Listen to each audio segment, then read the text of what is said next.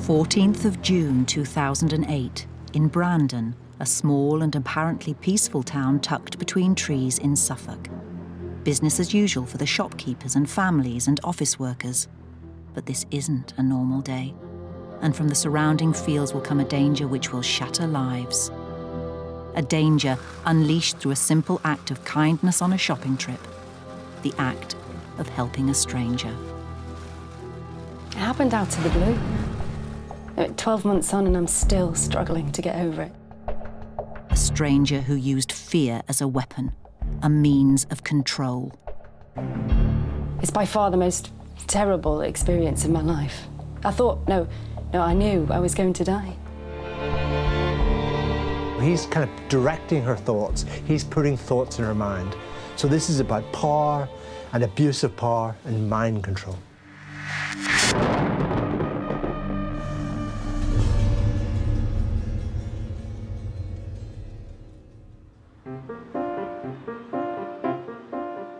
It's Saturday, 2:08 in the afternoon. A 21-year-old girl, we'll call her Jane, has just finished shopping. The victim in the events about to unfold has been closely involved in the production of this documentary. We're making this film because of her courage during her ordeal and in wanting to tell her story to encourage other victims to come forward.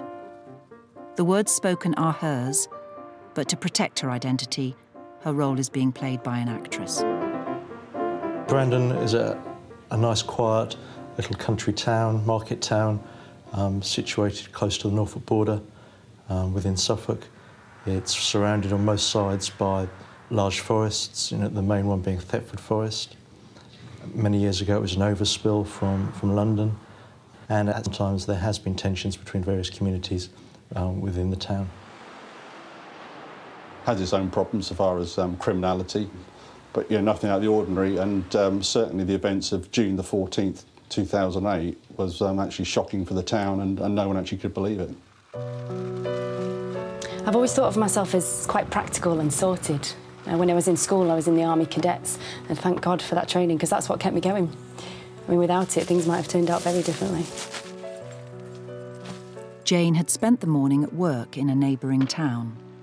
I'd come home, quickly changed into simple, casual clothes, and then driven to Tesco's in Brandon to get my weekend shopping. Everything seemed perfectly normal. I was going to take the food to the house I share with my boyfriend. I texted my mum to say once I'd put the shopping away that I'd then head over to their house, which is in a nearby village, and then I put the bags and my phone in the car. But as she headed back to her car, she heard a voice. Excuse me? Just behind my car, another car was parked. There was an oldish guy in his 50s. You couldn't give me a hand with this bag, could you? Sure. It's just that I've got a bad back. I know all about bad backs. I sympathised. I've got a bad back myself. I could feel the bag was pretty empty, which I did think was a bit odd. Also, there wasn't much in the car either. The back seats had been folded down, so the boot was pretty empty. Jane's offer of help, her willingness to be a good Samaritan, was an act for which she would pay dearly. Right, now you get in. It was so terrifying. I went into a panic attack. I felt I might stop breathing, so I started hyperventilating and forcing the air down into my lungs. He had the complete upper hand. He had all the power at that point. He'd come prepared, he'd used threats. Everything he had was either physically or emotionally overpowering Jane at that point. He knew the gravity of the offences he was committing, so he must have been confident that he was able to carry out that offence, and he must have believed that he was going to get away with it. So at this point in time, Jane realises how powerless she really is. This is a guy who's prepared well.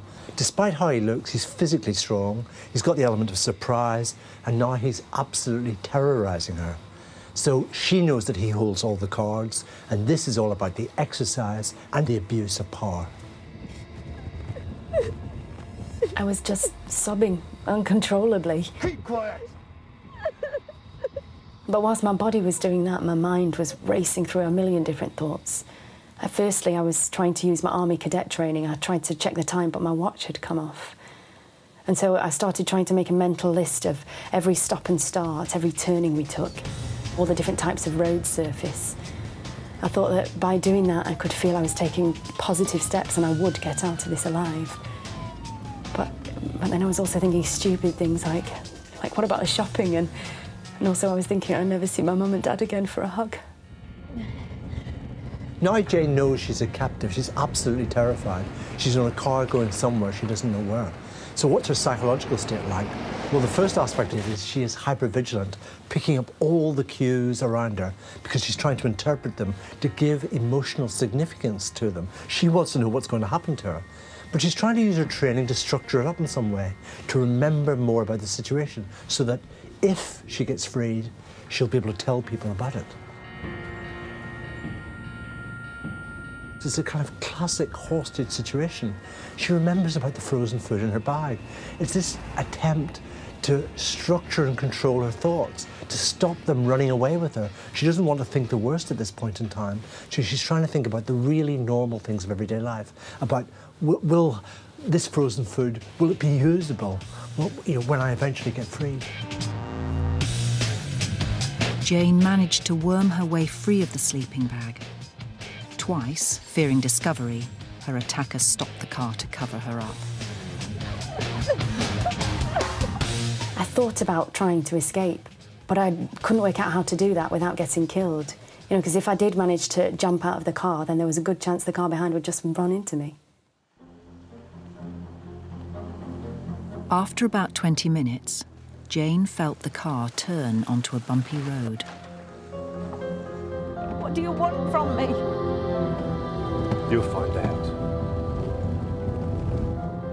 The car stopped.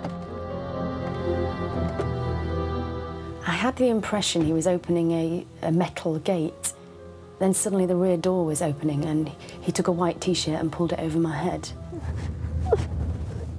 And then he got back in the car and drove on down a rough track. So what's the psychological effects of this so far? He's abducted her at knife point. He's blindfolded her. He's taken her to a remote location. She doesn't know where she is. And if she were to escape at that point, where would she go? Who would she trust? So this is all about extreme disorientation and him exerting power over her. Now, why would he want to do that from a psychology point of view? Because he wants her cooperation. Jane had yet to learn what cooperation with her attacker might entail and what further means of persuasion he might have in store. After a few hundred yards, we stopped again. He turned off the engine. Her journey was over, but the true horror was just about to begin. A summer's day in the sleepy Suffolk town of Brandon at the edge of Thetford Forest. For one 21-year-old girl, an ordeal which had begun there 20 minutes earlier in a supermarket car park was about to become far worse. I was absolutely terrified. I was having panic attacks and difficulty breathing. I didn't know where I was or what was about to happen. Jane is being played by an actress to protect the identity of the real victim. She wants her story told to encourage other victims to come forward. She'd been abducted at knife point and driven to an unknown destination by an older man who'd asked her for help, lifting a bag into his car. She'd willingly played the role of Good Samaritan. It was a trap. He pulled me out of the back of the car. Again, he threatened me with a knife, and then he untied my feet. Blindfolded by a T-shirt, she strained every sense to try and work out where she might be. She felt from the breeze against her body that she was close to open countryside. I couldn't really see anything in front of me, but I could see a little of the ground. I could see rocks. It was really rocky. And then I realised he wanted me to step up onto something, a reddish-orange milk crate in front of me. It was being used as a step up into something. And then I saw a silvery metal door frame. Turn right. Despite the pressure, she was still determined to remember every detail, potentially vital in bringing her attacker to justice. I was aware of the floor echoing underneath my feet. So I knew I was in a caravan or a temporary building of some sort. So Jane is now in the attacker's lair. He's got her exactly where he wants her, both geographically and, much more importantly, psychologically. He's got total control of her. She's nowhere to go. She's terrified. The only way out is for her to cooperate. It was a bedroom, a tiny, stinking space with a bed covered in filthy, rumpled sheets and blankets. It smelt of his body odour, his unwashed skin, and it stank of smoke from cigarettes, overpowering. And yet there was lots of pink in there, as if it had been a girl's room. What do you want from me?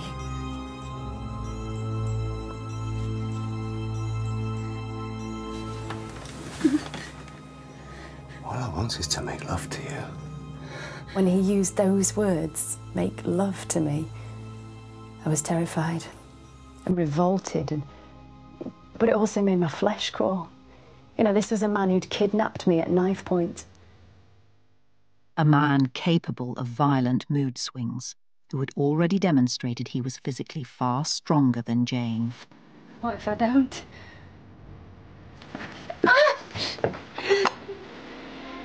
See? What do you see?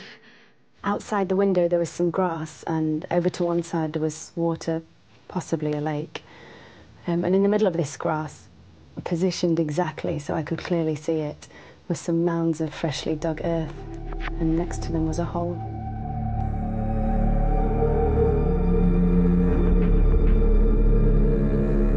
What that is a grave. And if you're not a good girl, that's your grave. Fear just drenched me. But what went through my mind when he said that, when I really thought he was about to kill me, was that I was absolutely determined to see my family again. I knew I had to do whatever it took to get back with them. This is a horrible psychological move on his part. He shows her physically the grave. So he's kind of directing her thoughts. He's putting thoughts in her mind. So this is about power and abuse of power and mind control. Jane saw something else when she looked from the window, the absence of any habitation. If she screamed, she knew there might be no one to hear. One of the most horrible parts about what happened was his tone. You really are so lovely. I love the shape of your neck. Like right from the start, he was loving and horribly intimate. Well, this must have been one of the worst moments for Jane, because suddenly we've got this kind of switch from this kind of violent, extreme violent, fear-based situation to something which is kind of, in which the words and the actions are all about love and romance and so on. And of course, this is just his fantasy. You know, he wanted someone to play this kind of love game with him. He kept calling me darling and was hugely complimentary about me at every tiniest part of my anatomy. He commented on everything in detail and praised everything. You got beautiful toes. I was so revolted, I kept thinking I was going to be sick. But I knew I couldn't be because that might flip him again into being aggressive or violent. The thing he might be craving, of course, is some kind of intimate relationship with another human being. And perhaps because of the way he is, his social skills, his personality, his looks, whatever, he can't achieve that in real life. So how does he go about trying to achieve this? He goes about trying to achieve it by forcing someone to go along into his fantasy world with him. He's literally dragging someone into this fantasy world. But from her point of view, she'll just be thinking, I didn't anticipate this happening. What else could happen next, which I also can't anticipate? As the afternoon wore on, he became reflective. Mention of his life outside the caravan suggested to her he might be prepared to open up emotionally. He seemed to want to keep talking, so I began to think that maybe if I appealed to his human side, then maybe I could get out of this. Why me? Jane had been in the caravan with this man for quite a while. But she kept looking for sort of two things. One, she had the eye on survival all the time, but she was also, looking for those little hooks that might improve her situation. So I started to think of stories I could tell him that might persuade him to let me go. I told him my boyfriend will be coming back from Afghanistan and will be waiting for me. So would my family. Well, this is classic captor-captive relationship here. What the captive has to do is to make the captor think of them as a human being, a rounded human being with emotions, thoughts, a biography, a narrative, a life. And of course, what the captor has to do is to think of them as a one-dimensional thing, as something they're going to use, in this case, to fulfill his fantasy. So what Jane did was exactly right, to get this guy to think of her differently. I'm really sorry, but it's getting so late. I'm supposed to be going with my family to see my granddad. He's dying in hospital. Now, of course, people who have to imprison people professionally, like prison guards, the army, whoever, they have to kind of bulletproof themselves from this process. Because in some sense, if you're going to keep someone captive, you have to kind of think of them in a particular way. You have to control your thoughts as much as they have to do. Have you got kids? He wasn't trained to withstand this. So, in a sense, Jane did find his Achilles heel here. I've got a wife, a son, a daughter and a grandchild. I asked him more about his grandchild and I saw the evil drain from his eyes. This was a turning point in the ordeal for the victim, albeit very, very, very traumatic and scary. After further conversation, Jane's attacker allowed her to get dressed, but she was still at his mercy, miles from anywhere and with the ever-present threat of his knife. It certainly didn't mean that she was safe and everything else was going to be okay. These were serious offences. There was a lot at stake for this man, so she had no way of knowing at that point whether anything else was going to happen or whether she was going to survive this ordeal. There was a moment when he thought about his wife finding out about what he'd done and he started to panic. And I know I still might not get away. He knew I could identify him. And I was still really frightened he'd kill me. I was extremely nervous.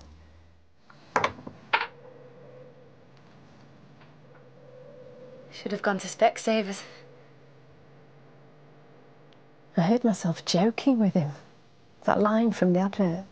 I was shocked to hear myself saying it, but I was just so nervy I didn't want the mood to change back again. Are you going to tie me up again? Not if you behave. But he did put the T-shirt over her head, determined to hide the location from her. No sudden movements. In the corridor, Jane saw only the cups and taps in the kitchenette. She was placed back in the car. Though he didn't use the rope, he once more pulled the sleeping bag over her body. Jane's problem here is that she can't relax at this point in time. She knows her abductor is capable of dramatic mood changes. He's very volatile, very unpredictable. This is definitely the time not to relax. One thought that kept me going was my parents. I was absolutely determined that I'd have a hug from them again. From my dad, my mum, my sister, and my boyfriend.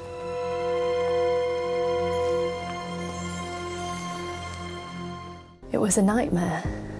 I could not for 1 second let go of the fear that he might kill me. Jane's attacker had from the start displayed dramatic mood swings, from threatening to kill her and showing her a freshly dug grave to being loving and intimate. I heard the lighter. Immediately, my mind started racing. I was covered in the sleeping bag. I thought he might set light to the material and just leave me to burn. Then, after a few moments, I could hear the sound of a cigarette being smoked and could smell it. Eventually, Jane's attacker's car left the countryside and pulled into an industrial estate. He said if I moved my elbows, he'd come back and kill me.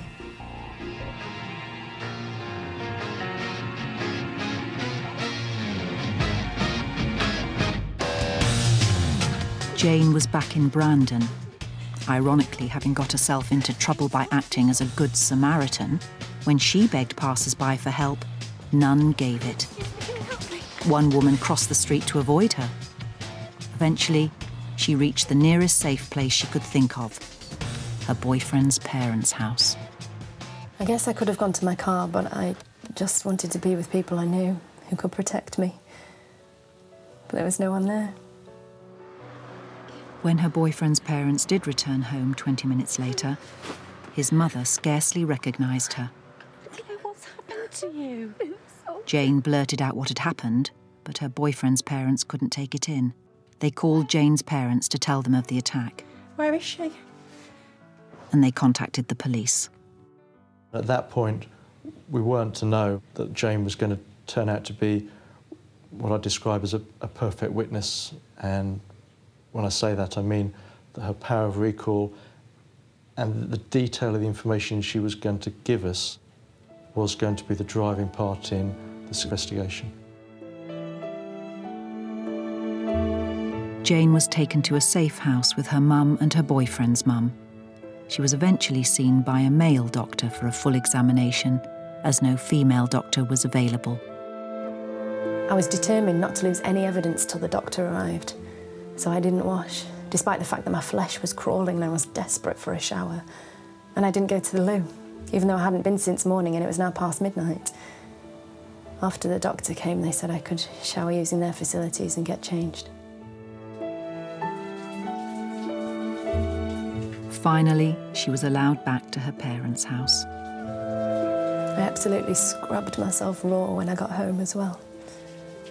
I even felt like shaving my head to get rid of the feeling that I could still smell my attacker. I insisted someone sat on the other side of the shower curtain because I couldn't face being alone. I kept having flashbacks about what happened. The medical examination recovered body fluids believed to be the attackers. The samples were sent for analysis. A partial DNA profile was obtained. Unfortunately for us, the fact it was a partial profile meant there was insufficient material to make an identification on the National DNA database to give us a potential suspect. The next day, Jane gave a statement to police. Her interview lasted for nearly 9 hours. So I had this white T-shirt on my head and he She was able to give incredible detail of the course of events. Some really essential things that we were able to use effectively as we went through the investigation. She described what she perceived to be the road surface, that every turn, a junction, stopping at junctions, for instance. The detail was immense. Some details are remembered forever, and these things are called flashbulb memories. There's a very primitive bit of our brain which responds to a traumatic situation and says, never forget details of this situation, even when you want to. So aspects of the abduction, Jane would remember for all time. But of course, other bits are normally forgotten almost immediately. It's almost as if these things are too painful and we repress them. What's impressive about Jane is that those bits that we would normally repress, she has consciously said, I must remember those, because they're the bit that are going to help the police. So she's used force of will to remember bits that our brain automatically wants to suppress. Even though my army training wasn't specific to anything I was experiencing, it gave me something to hold on to. I thought, what would my army trainers tell me to do in this situation? And I did it. After the interview, Jane at last spoke to her boyfriend. He'd been away all weekend and I hadn't been able to contact him. The first thing he said to me was that he loved me. That wasn't what I was expecting him to say at all. How could anyone love me or want me after what I'd been through? I felt like used goods, you know, filthed up and worthless. I allowed him to give me a little cuddle, but that was all I could stand. I just couldn't cope with the physical contact. And the strangest thing was, it was the same with my dad too. Even though what had been keeping me going was the thought of a hug from him. When it came to it, I just couldn't face being held. And it was so sad because this was Father's Day. That night, I just couldn't sleep. I couldn't get my attacker's face out of my head. So at 4 o'clock in the morning, I went to the bathroom and made a sketch of him on a notepad. I just wanted him out of my head and on the paper. Police put together an e-fit based on Jane's description of her attacker. They began collecting CCTV footage, but there was no tape in the cameras at the supermarket that day. Officers made house-to-house inquiries and handed out flyers with descriptions of the abduction and the vehicle. Jane gave us some really good detail regarding the vehicle she was taken in. She was able to give us what she thought was the make and model, the age of the vehicle, how the seats were put in the back, the way the door opened. She was able to describe the spoiler at the front and the spotlights that were on this spoiler. We thought at that point that would be a really useful lead for us and something that we could work on. Unfortunately, when we started to look at the number of vehicles in that age category, just in that Brandon area of that make and model, we soon realised that was an uphill task in numbering hundreds of vehicles. Fortunately, detectives had the rich store of further detailed information from Jane. One of our main tasks was to determine where the offence might have occurred, where this caravan was. We knew the starting place was Brandon. Jane said that the journey time was 20 to 25 minutes. Officers were dispatched from Brandon to drive for that amount of time in every direction. We then drew an outer limit. We checked that with the route finder capability on the internet. That gave us about 450 square miles. They needed to narrow this large area down. The flat Suffolk countryside round Brandon is home to RAF and United States Air Force bases. Detectives quickly established there was no way the attacker had a caravan on their land. Big private estates were also eliminated, as were built-up areas, because Jane had described the location as rural. But a vast area remained. Detectives attempted to follow Jane's detailed list of twists and turns. This is Tesco's in Brandon. This is the Rattlers Road entrance to the car park. And you can see that red fence over there. Towards the end of there, that's at the end of that fence in a parking space is where the suspect abducted the victim from. And the victim's perception from the movements of the vehicle was actually exited via the London Road exit, which is to our right over there.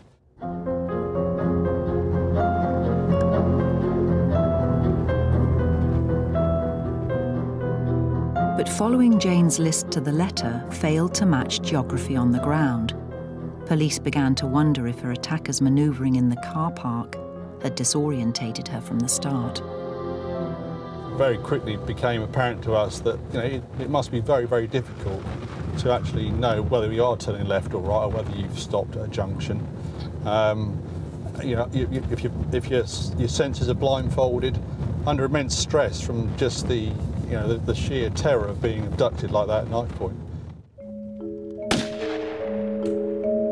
Jane had mentioned hearing shooting, and the public responded with information on local gun clubs, but there turned out to be quite a few active on Saturday afternoons.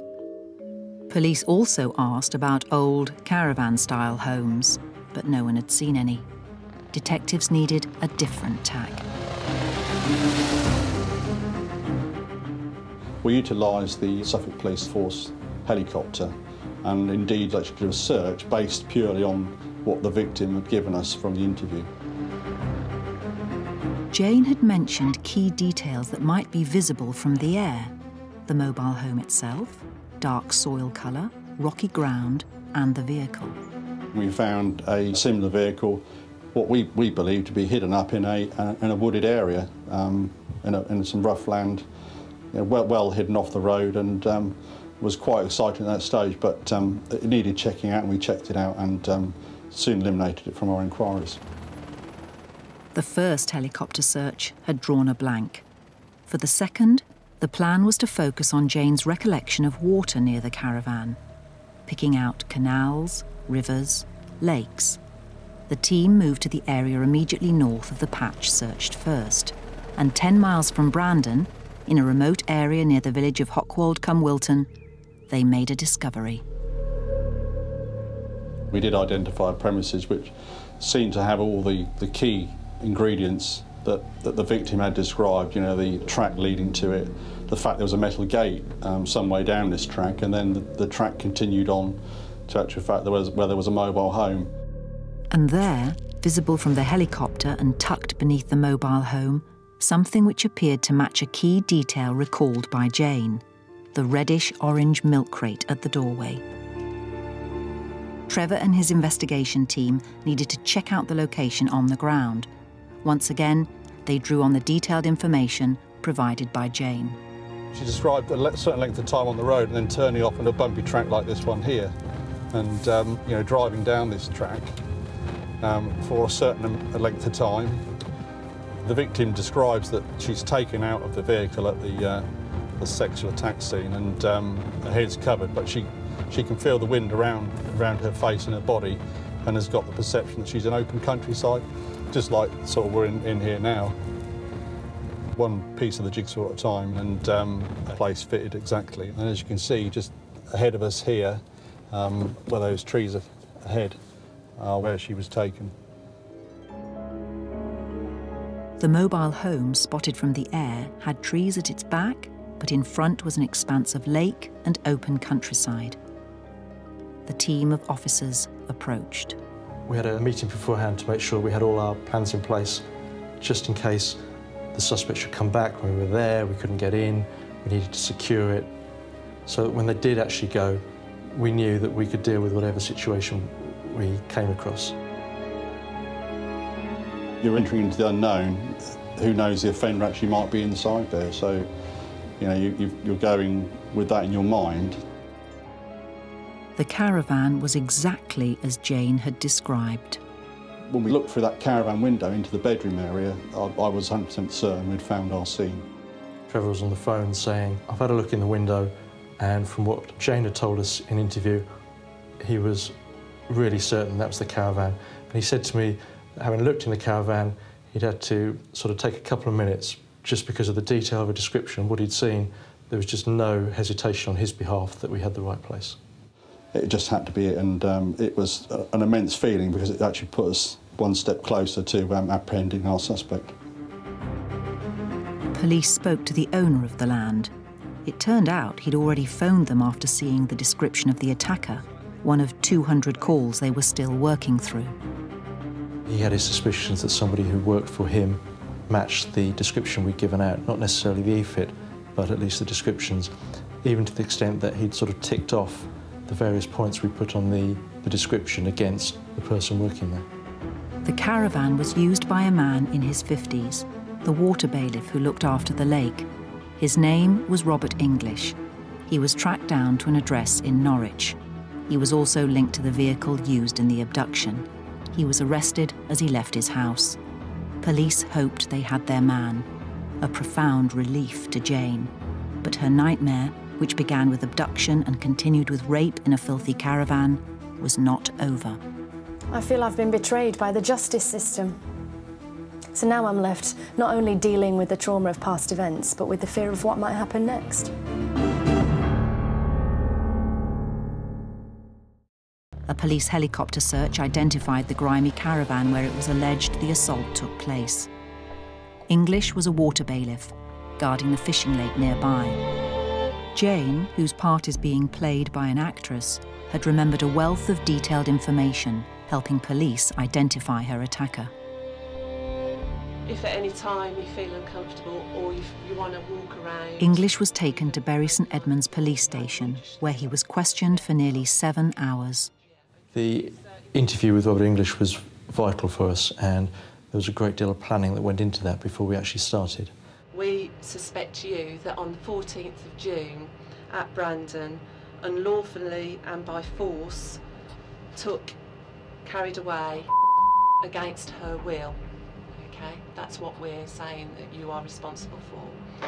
I chose to monitor that interview as it went on by use of a video camera within the room that I could watch from a remote location, so that we could look at body language, we could look at his response to questions, to make sure we were going in the right direction, that we were picking up in those issues which seemed to rattle him, if you like, and get reactions.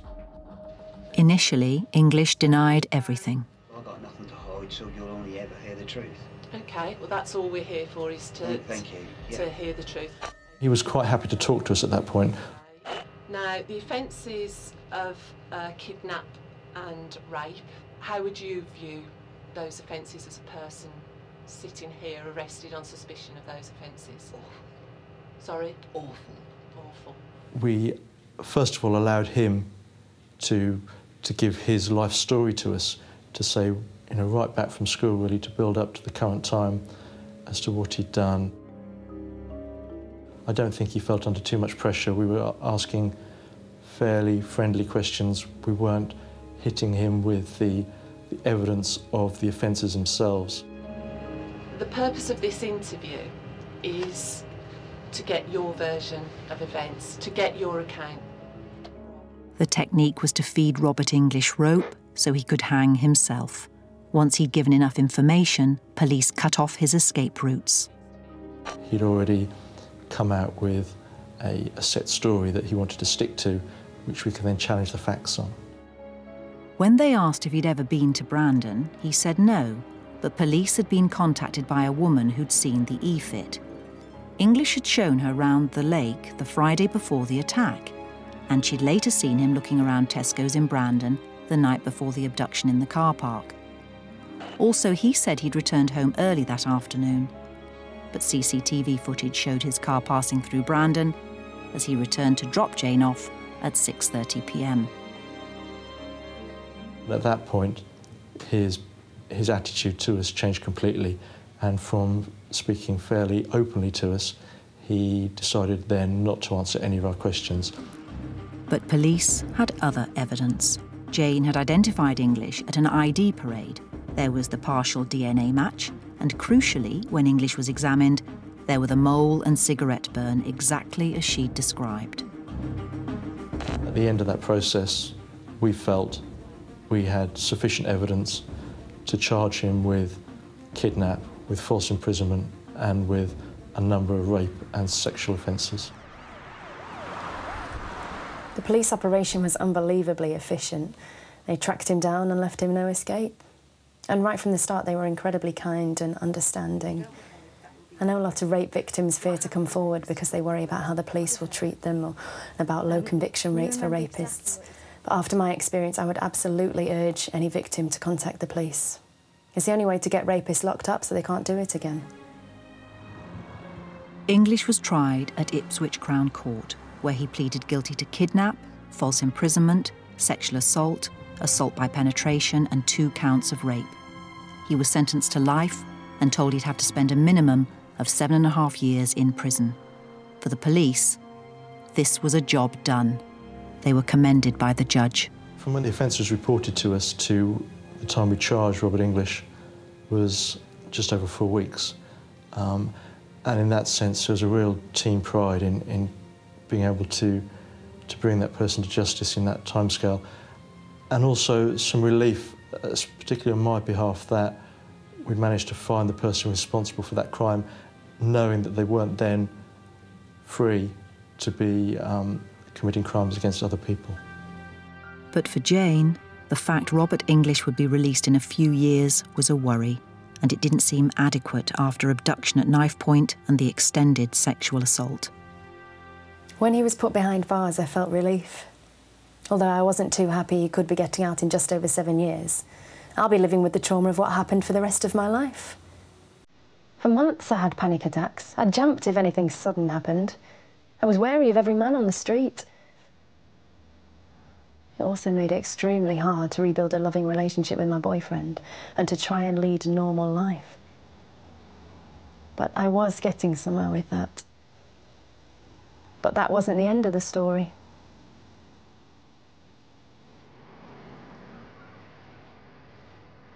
Robert English decided to challenge his minimum sentence. He got it reduced by the Court of Appeal to 5 years, 4 months. That meant he'd be out in 4 years, 4 months, given the time he'd already served. I couldn't believe it. I felt betrayed. I can't fault the police in any way, but I feel so badly let down by the courts. How viciously does someone have to treat you before they're locked up and put out of harm's way? How am I supposed to cope when that man is released and I have to live with the fear he'll come looking for me? All I have left is to campaign for sentences, not just in the case of Robert English, but for all such rapists, which actually take into account the damage they've done and put the victim first.